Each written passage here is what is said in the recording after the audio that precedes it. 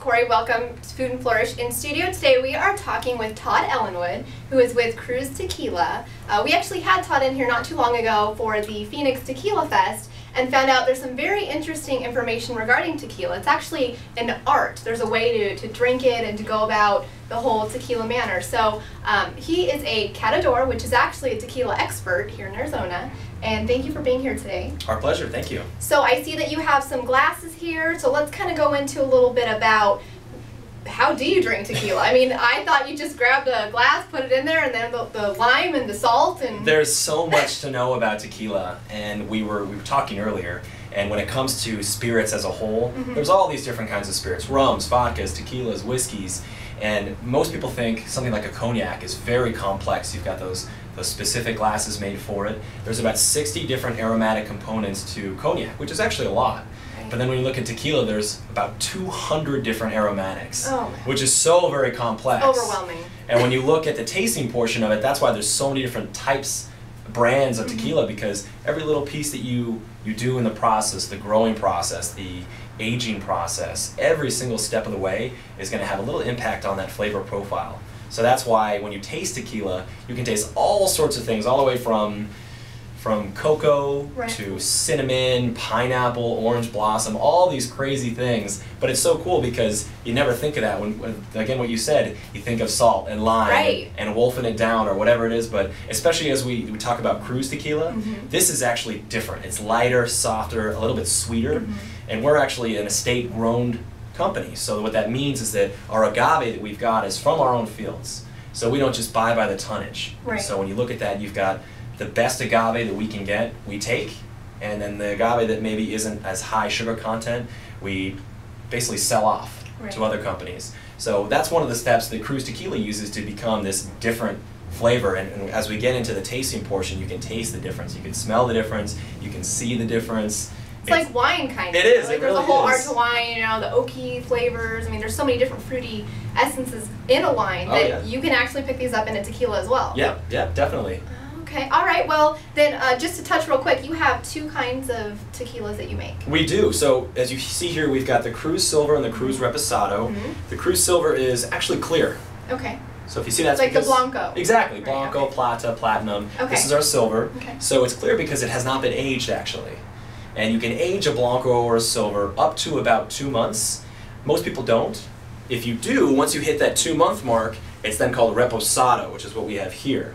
So Cruz Reposado has been aged right around 6 months in American oak whiskey barrels.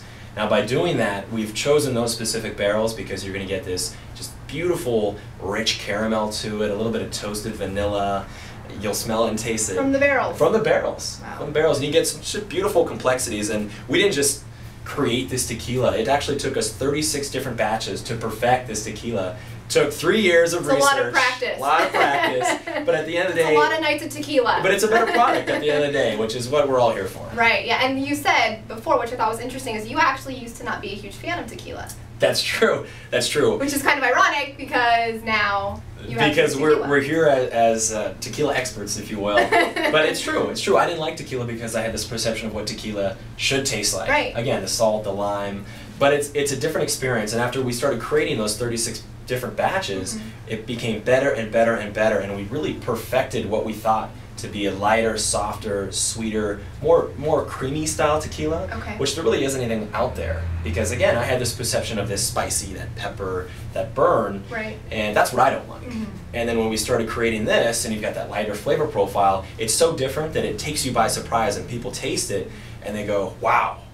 You ever see people, they go to taste tequila, and sometimes they'll shoot it back, and they'll go, you know, oh. Isn't that what the lime and salt's for? Exactly. we call that in the industry as the tequila face. It's this squinting, kind of bitter, you know what I'm talking about. And with this you don't get it because it doesn't have that bitterness. It doesn't have that fiery alcohol type of flavor. It really is sweet, soft, and light.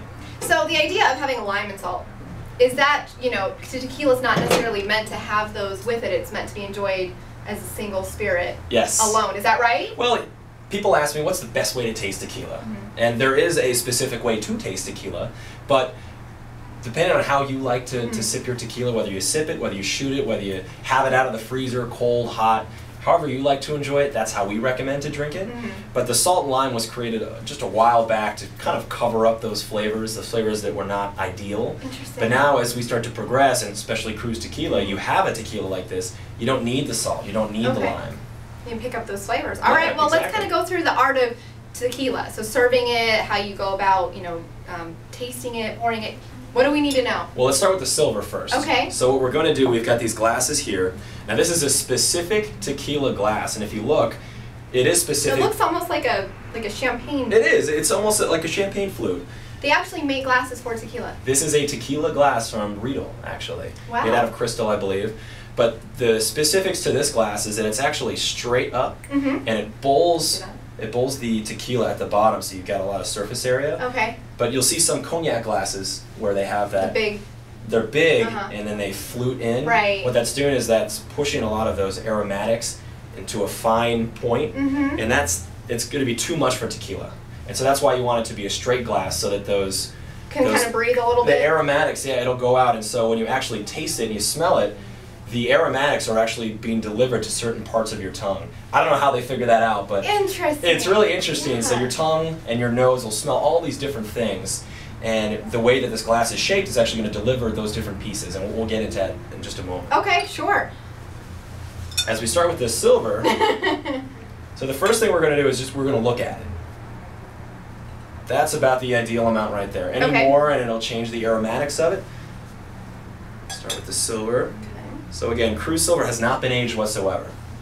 We're going to look at it first, and if you look at it in the light, it's just a brilliant, shiny, brilliant, shiny. You can see it's perfectly clear. Doesn't have any black floaties or anything like that. So you can tell. I don't like black floaties. Exactly. You can tell because it's not cloudy that it doesn't have.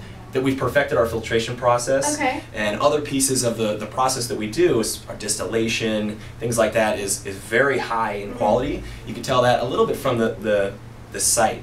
Okay. Now, if you take and you put it like this, what you're looking at there is you're actually looking at the aurora of it. So it's hard to tell unless you've got just a pure white background, but around the edge, working with black here, so around the edge you're going to see just a slight difference of color. So you see that the main body of the tequila with this one is completely clear, and the edge is right around it. There's a very small amount. It's almost like a millimeter all the way around. Right. It's a brilliant shiny, almost like a silver. And that's the aurora. You can tell somewhat about the density of it and more about the mineral composition of it through that.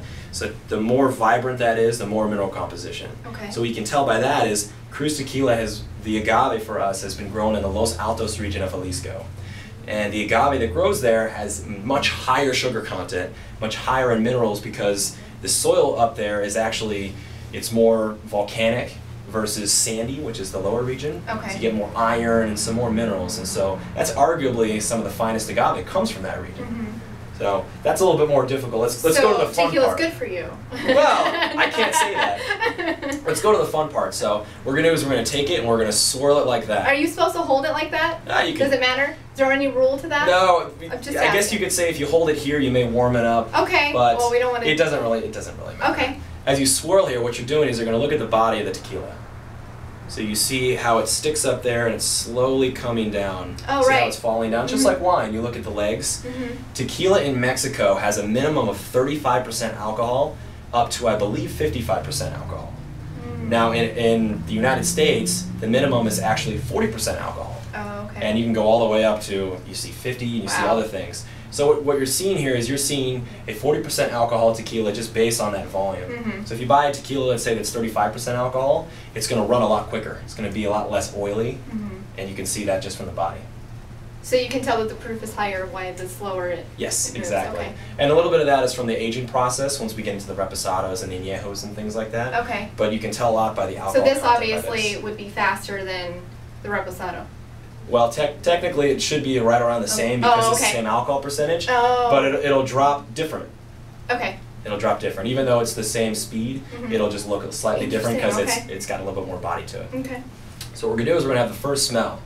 The first smell with tequila. It's like wine, you just get right in there? No, you don't want to get too deep. Stick your nose right in there? There's actually 3 different smells we're going to do here. Okay. So the first smell, you're going to smell whether it's this cooked agave type flavor or a raw agave type flavor. Okay. And you're going to smell it. And you're going to smell from right about here. Now, do I want my nose like closer down or higher? It can be right about in the middle. Okay. So you're smelling whether it's either cooked agave or raw agave. And what I mean by that is cooked agave is going to smell a lot like vanilla, okay, yams, pumpkin. Raw agave is going to smell a lot like fresh cut grass, if you will, a little bit more herbal. So you can see with us, this has got a nice cooked agave flavor. If you've ever tasted or smelled agave nectar, that's what cooked agave tastes like and smells like. Okay.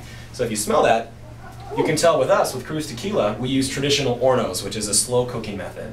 The other process is what's called an autoclave, and that is basically a pressure cooker. We use the slower cooking process, which actually caramelizes the agave. Okay. You get somewhat of a sweeter, more complex flavor profile, and it creates something just you can taste and smell so many different complexities from it. You can smell that just from that first smell, whether it's hornos or autoclaves. So now, this is what's very interesting. Because of this glass, it's going to deliver 3 different types of smells. Okay. Are you ready for this? I'm ready. So there's the bottom, okay, the middle, and the top. So you're going to put your nose, if you can see, not in it so much, but just right at the edge. So let's smell the bottom. And what's happening when you smell the bottom versus the top, the middle, the tequila is actually closer to your nose. Right. So you're going to smell a little bit more of that, just tiny bit of residual alcohol smell. And as you go up to the top, you're going to smell a little bit more complexities as you go all the way through. So if you smell the bottom, it doesn't smell a lot like alcohol because Cruz Tequila is light in that alcohol flavor. But I do get different smells. Just a little bit on the bottom. To the top. And as you go to the top, it's more citrus, vanilla, things like that. And it's crazy because you can't really pick that up on the bottom, but you can pick it up on the top. It's and lighter. That's why this glass works perfectly for something like that. So you wouldn't pick these up in a different kind of glass? Or maybe you just wouldn't be as obvious? It would just be difficult. Okay. It'd be difficult. The standard person, just like all of us that are smelling, that look for aromatics, can sense about 1,000 different components of aromatics. Someone who's trained in smells can smell 10,000 or more. Oh my goodness. So for all of us, it's just easier to have a glass like this. Right, yeah. Exactly. So can you smell the differences? They definitely smell different, that's for sure. Yeah. Are you ready to taste? I am. So is there anything I need to know before I taste this, or we just... Yeah, there's a special way of tasting. No, I'm kidding. And again, as far as the tasting portion, we're really trying to enjoy and distinct the different types of flavors and smells and aromatics. This is the way that we like to do it. Once you get it, you know Cruz, you know whichever tequila you like, drink it however you like, whether it's sipping in a rocks glass or sipping in or shooting or however you like to do it, that's fine. But as far as the different characteristics that you can smell and taste, this is the ideal way to do it. Okay. So what we're going to do is we're going to put just a tiny bit on our tongue. Okay. We're going to put it right in the center of the tongue, and your taste buds can taste all these different things: bitter, sweet, salty, acidity. Right. And also it can experience astringency. As far as tequila goes as a whole, you're only going to be able to taste 2 different things, and that's bitterness and sweetness. Bitter and sweet. Bitter and sweet. Sweet on the tip, bitter right on the back, and a little bit on the sides. Okay. So you're going to put it right in the center. You're going to put it just a little bit around. I wouldn't say swirl it and kind of... Don't swish. Don't swish. But just a little bit. Let it roll around the tongue a little bit. Okay. Swallow, and just breathe out. All right. Are you ready? I'm ready. Salud.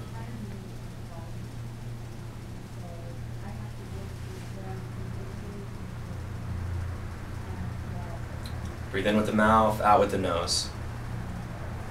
Whoa! A lot of flavor. Woo! A lot of flavor. Especially if it's your first tequila of the day. Yeah, exactly. First tequila of the day. Exactly. But normally it burns a little more. I mean, you can still feel that, but it's more of a smooth transition. It's not so, oh my gosh. Exactly. It is. And what we've been able to do is take a lot of that spice and that bitterness out completely and make a nice long finish in the back end, which is very desirable as far as spirits go, and tequilas as well. So now you've smelt it, you've seen it, you've tasted it, everything, and you can't really hear it. It sounds great. It sounds lovely. but that's really how you experience tequila. Right. Now, as far as the reposado goes, it's the same process that we just did there with the sight, the taste, the smell. But when you smell it, specifically with reposados and añejos, you're going to smell different complexities of the barrel process. Okay. So you're going to smell things from cinnamon, maple, soy sauce, believe it or not, chocolate, all these toasted vanilla, all these different complexities. There's a whole bunch when it comes to barrels. It's like a personality test. It is. What do you smell? What do you smell? But you're going to smell something that's different from what I'm going to smell. Right. Just because you've had different experiences, backgrounds, whatever it may be. But as far as our reposado goes, the main distinct aromatics that you're going to get from our reposado, you're going to get caramels, rich caramel, and it almost smells like sweet caramel. Toasty vanilla, and a little bit of oak, because we've aged ours in American oak whiskey barrels for about 6 months. 6 months, okay. Yeah.